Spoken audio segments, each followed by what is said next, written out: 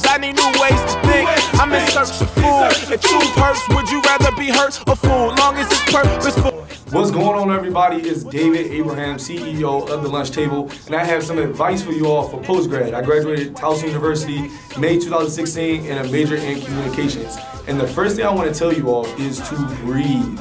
If you have to take an extra semester of college, I know it's a little bit more money, you feel sucked into school, take that extra semester and do what you can with it. Make the most out of your school experience.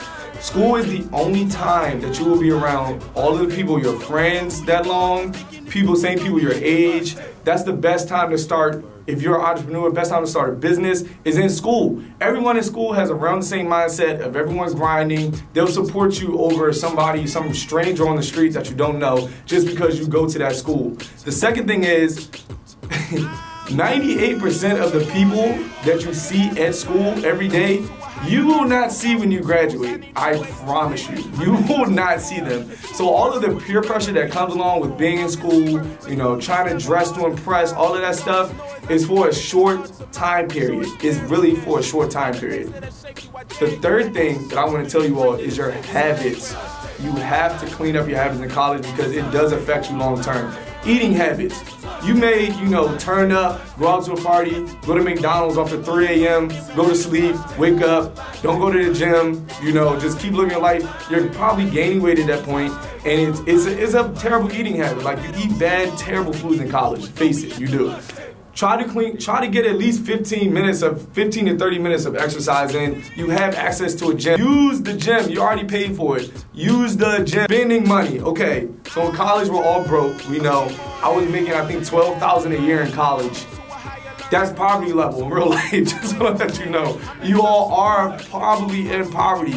Understand that. Don't go out spending all your money on liquor, weed, turn-ups. Eventually that is gonna come to a dead end. The job hunt. The job hunt when you graduate, it is real. That's not a joke.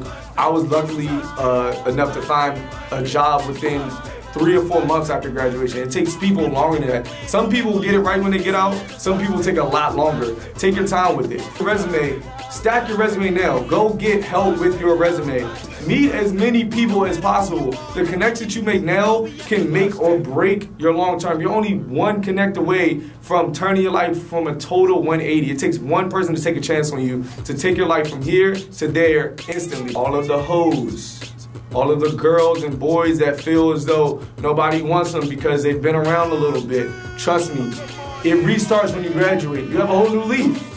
Face it, the person that you meet after you graduate outside of that is not gonna be paying attention to how many bodies you have, this, that, and the third, who you banged at Towson, who you banged at anywhere.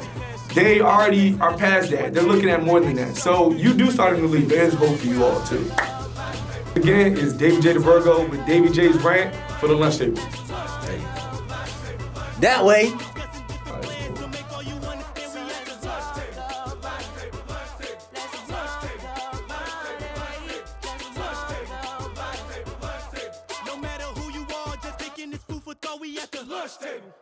Davy J the Virgo.